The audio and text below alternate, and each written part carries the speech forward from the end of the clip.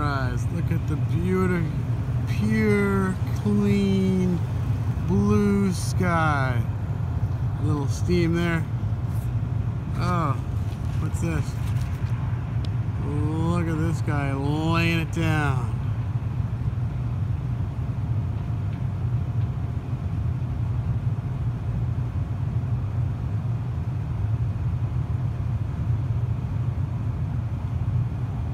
October 31st, just about 7:45.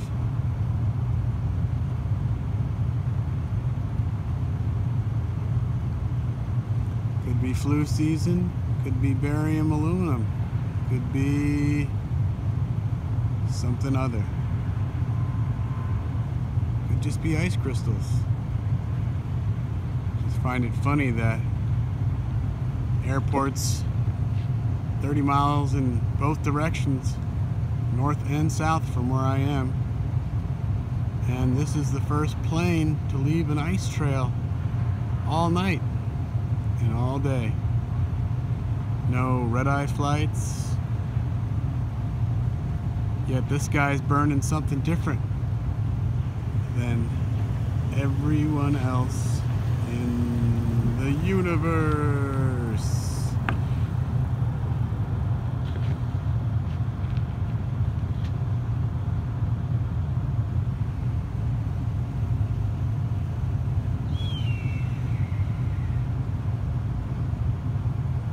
Just saying.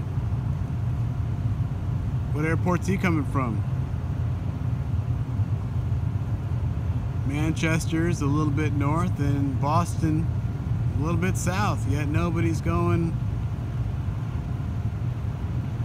A or B over us, yet I watch planes go over all the time and never see a hint of smoke coming out of them all this October, which has been freezing.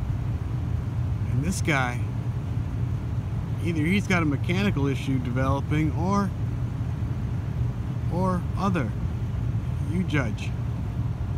Oh look, what's that right below him? What's that silver spot right there? Oh look, that's another airplane. Oh, this is gold. Oh, where'd it go? Oh, it was probably just a UFO or something. Oh, I'm gonna spot that. I gotta see if I can download that onto a computer because, oh, I see it.